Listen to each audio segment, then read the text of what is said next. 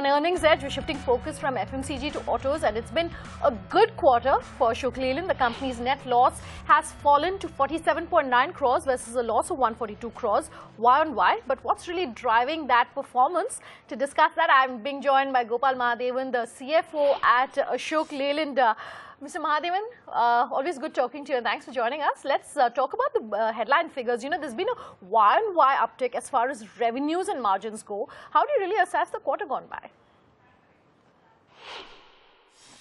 Well, I'm happy to share with you that we have had a pretty good quarter in the current circumstances. We have increased our market share from 23.2% to 25.5%. Our revenues have gone up by 5% to 2,477 crores. But more importantly, our EBITDA margins have moved from 1% to 4.7% in the current quarter.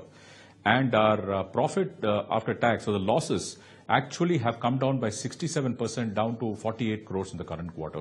So overall, I think this has been the result of an improvement in mix, an improvement in realizations, the persistent efforts that the company has been putting in to reduce operating cost and increase operational efficiency. And all of this has actually resulted in, the performance for the quarter.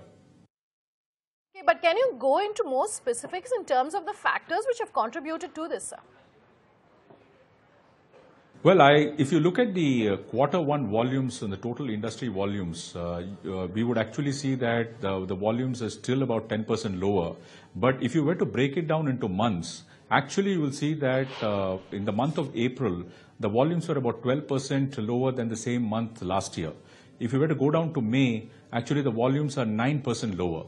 And in the month of June, they are only 2% lower. So what you actually see is a deceleration in the, in the reduction in volumes.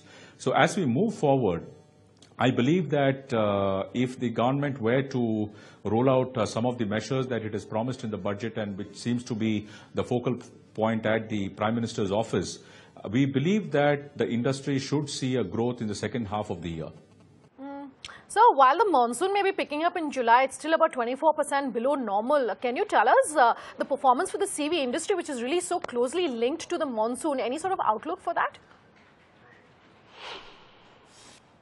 A good rainfall would certainly have been a big positive for the economy, but from the commercial vehicle industry perspective, I think what is critical is the investment in infrastructure, and I would also say, the stepping up of manufacturing. If these two were to happen, there is no reason why the commercial vehicle industry would not revive.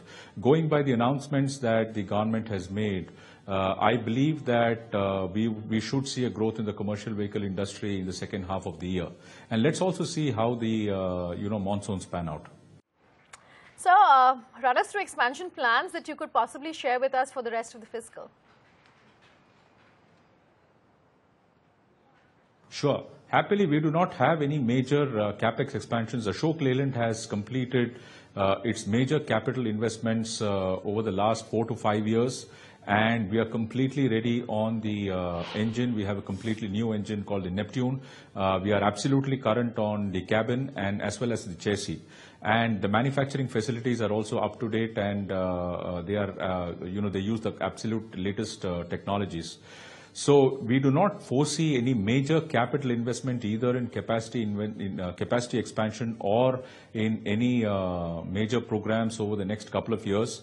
I think we are ready to capture the upside, and we do not foresee any major capital expenditure in the current year. So we were talking about outlook for the volume growth, but can I pin you down to a specific figure in terms of how much growth you're expecting over the next 2 quarters? Let me put it this way. I think if the economy were to revive as has been forecasted, I see no reason why the commercial vehicle industry would also not revive.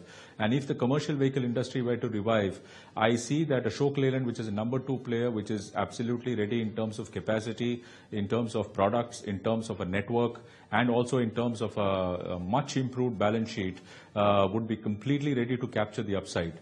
Having said this, I think if things go as per plan, we can be cautiously optimistic that the second half of the year should see a 10% growth in total industry volumes. Quick last words, sir, before we let you go. Can you give us a sense of what sort of challenges possibly you're watching out for in terms of the rest of the fiscal? I think we should keep a close watch on input prices and inflation. I think that's a challenge that is cut out for not only the commercial vehicle industry but for all of industry in India. That is something that I think all industries in India would need to manage. They would need to learn to manage their costs more efficiently. And I think especially for the commercial vehicle industry, I think a lot would depend on the kind of economic revival the economy would post. I think once that happens, we could actually see quite a positive trend for the commercial vehicle industry during the second half.